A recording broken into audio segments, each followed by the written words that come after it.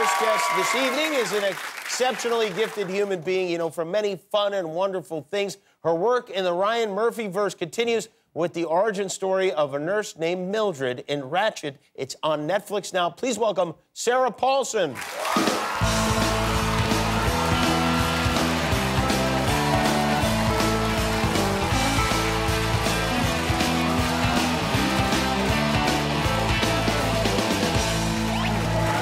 Sarah. How are you? How are you? I'm doing well, thank you. I like your dress, by the way. I decided to just, you know, haven't been out of the house in a while. I thought I'd put everything I own on. Yeah. Yeah. Why not? What the Why not? hell? Pearls and sequins feels good to me. Have you really not been out of the house in a while? I have been out of the house very briefly. Really? But very briefly. So when we asked you to come do the show and asked you to come here, you didn't know there would be all these people I here. found out last night that these folks, lovely super spreader folks in the back row, 4 to a room, by the way. 4 to a room? What are you talking about? I mean, I don't want to be near 4 people ever again. So this was nerve-wracking, but you all look lovely and. That's how they do it at Ohio University. They pile them up in the dorms. So you took it very seriously. I did. Yeah, I was one of those people. I still, to this day, am doing a lot of, like, sanitization. Is that a word? Sanitization theater? Yeah, probably. Let's go with it. Yeah. Where I'm just spraying everything. I would spray the air if I could right before I walked into any environment. Some weirdos are still wearing gloves in public. Weirdo. I'm all for it. I'd walk around in a bubble suit if I could. Well, that's the thing, though. The CDC said, you know, that whole thing about, like, getting it from this, that you don't get it from this. I don't care. I don't care. I just don't care. But you do get other stuff from that. Like, colds are making a comeback now. I don't want that. I don't want anything that mimics a COVID story because I'm already on the internet too much Googling all my aches. Are you really? Yeah, it's not good. Maybe you don't know the answer to this, but I would like you to think about it for a second. Do you feel like you just enjoyed being separated, or are you really neurotic about getting it, or is it some combination? Neurotic about getting it? Yeah. Jimmy, it's a terrifying disease. Oh, listen, I'm not, you know, I was very careful, all that stuff, and I know it's terrifying, but you say now you're still spraying stuff. I'm spraying stuff, I am. That falls into the category of neurosis now. So then, yes, I'm going to take, was it B? B. B, okay. B. Neurotic. Right. Totally neurotic. So you didn't enjoy being by yourself? I did. You did? I did, but I'm just now, I feel like is it the groundhog? I just feel like looking around and deciding whether or not it's time for me to look at my own shadow or not. And so I ventured out a little bit. I went to one dinner with my friend Diane Keaton. Wow, that's a good dinner to go to. Why not? Diane Keaton? She was like, I've been going. I've been sitting outside. I'm vaccinated. We can do it. So I do decide to go. This is my first dinner in 17 months outside of my home. Wow. Like I said, very committed. And I went out, and it was one of the more terrifying experiences of my life. Was it really? Well, there was a guy sitting kitty corner, caddy corner, whatever it is, from our table who sneezed approximately 14 times and then coughed repeatedly and didn't bother to stand up and go, it's allergies. I don't want to alarm anyone. And I found that really rude. And so I was like, Diane, I think I have to go. Did you leave early? I didn't leave, but I wanted to. I was outside. What does Diane Keaton eat when you guys go to dinner? She eats a lot of, is it Lillet wine with ice? That's what she likes to eat. She eats wine? She likes to have that more than the other things, let's put it that way. No, she likes a lot of pasta. She doesn't eat any meat or fish. Okay. So How long have you guys been friends? About 20, well, her daughter just got married. Okay. And I knew her daughter as of 2, so. Oh, wow. She's so 25 now, I think, so it's been a very long time. Were you at the wedding? I was at the wedding. Oh, so you have gotten... I did. So these were my 2 events, and they both involved Diane. Yeah. Was it a big wedding? It was bigger than I'd like, Jimmy. It was bigger than I'd like. It was nerve-wracking. It was nerve-wracking. It is weird. It is weird, and it is. A lot of people were masked, and that's also strange. I hear a lot of the grooms are wearing veils now too. Just for safety. I would support this completely. Well, so you've known Diane for quite some time. I've known her for a very long time, yes, but I am assuming it's a term of affection, but every time I call her, she answers the phone, what do you want, is what she says. Or she says, hey, hi. hey, hi, dummy. Hey, idiot. You know, it's a lot of idiot, moron. It's. You sounded like her. Did you do I that? don't do a very good one, but she's always like, hey, hi. It's Diane, hi. It's a lot of that. Hi. What? What do you want?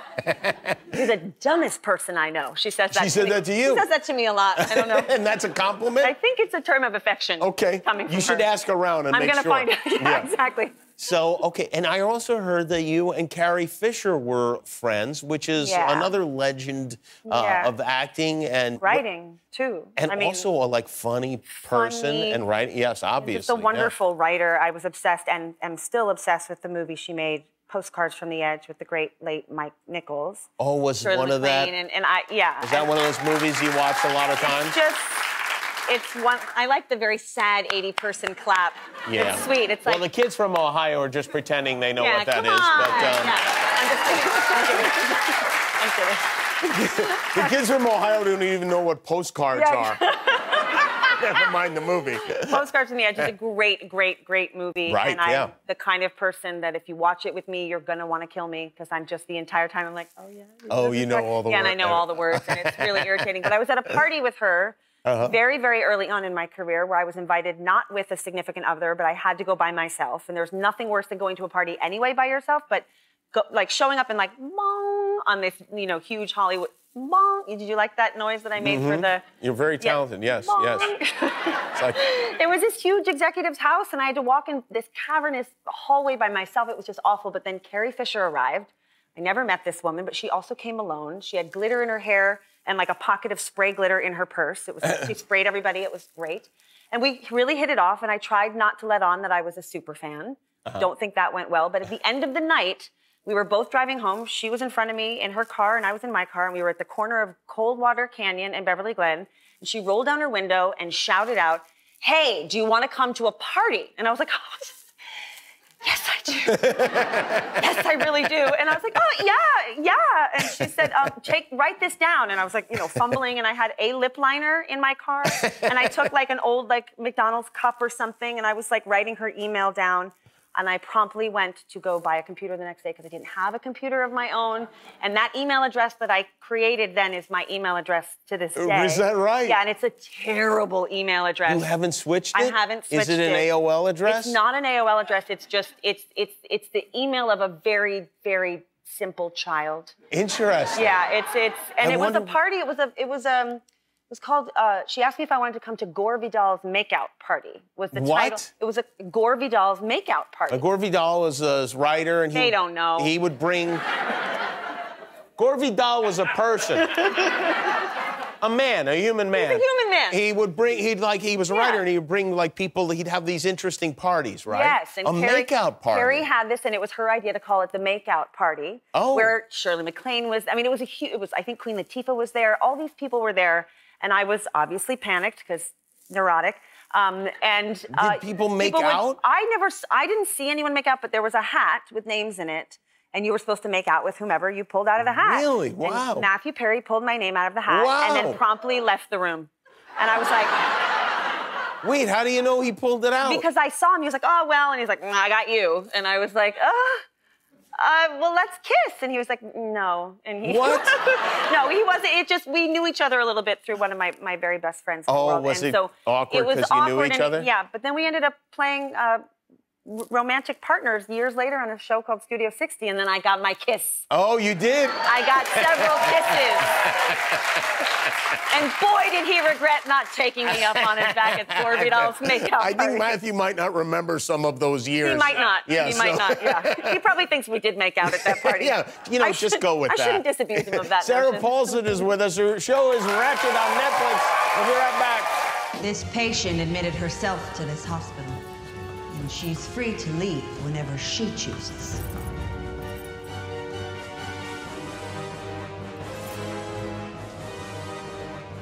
Do you believe Dr. Hanover's treatments have helped you? I believe he's the only person who can help me. As head nurse, I'm allowing both of them to go. That is Sarah Paulson in Ratched, which is on Netflix now.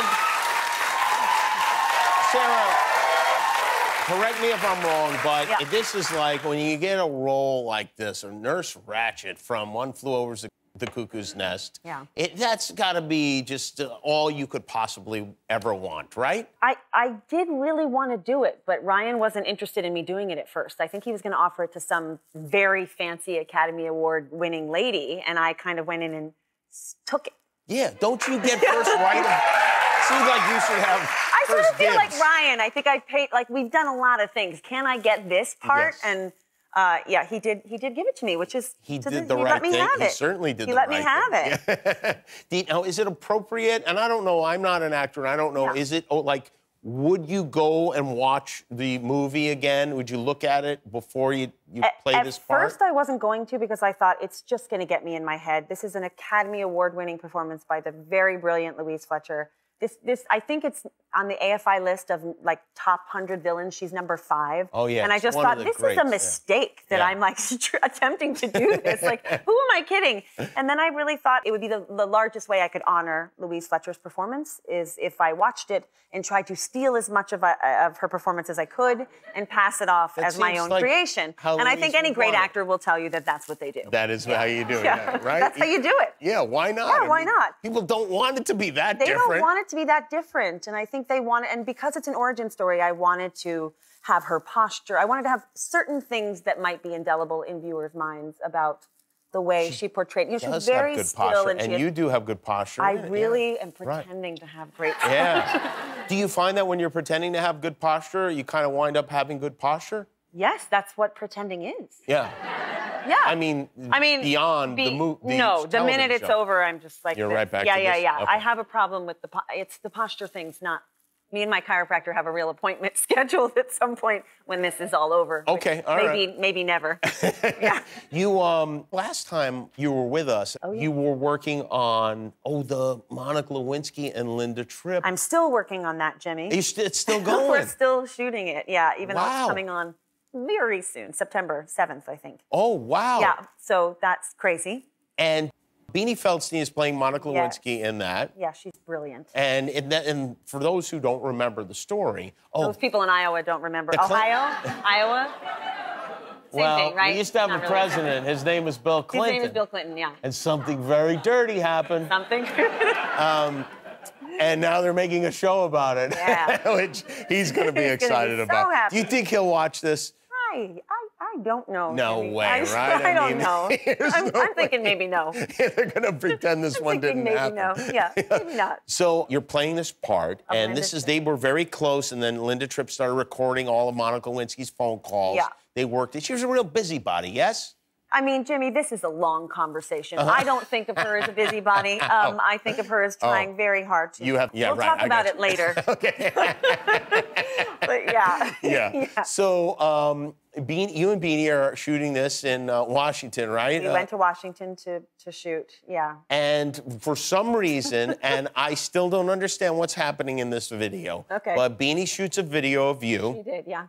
And you are walking through the park, and you happen upon some ducks, Well, right? who happens upon ducks? I mean, if walking in the middle of Washington, D.C., I didn't know that was a thing. It was just sitting there, the duck. And I decided I needed to talk to it. Talk to the duck. And I have been working with the movement coach, playing Linda, because she had a specific walk and a way of carrying herself. So then I decided I wanted to become like the duck. And so I started to walk like the duck and try to talk to the duck about our marriage. And your friend and coworker decided Feldstein. to pull out her phone. She sure did, and then put it on the internet. And let's take a look.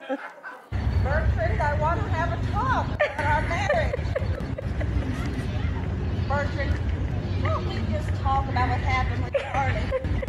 We have to talk about it. We can't let it just go. I know it. Don't run away from me. We have so much. Oh.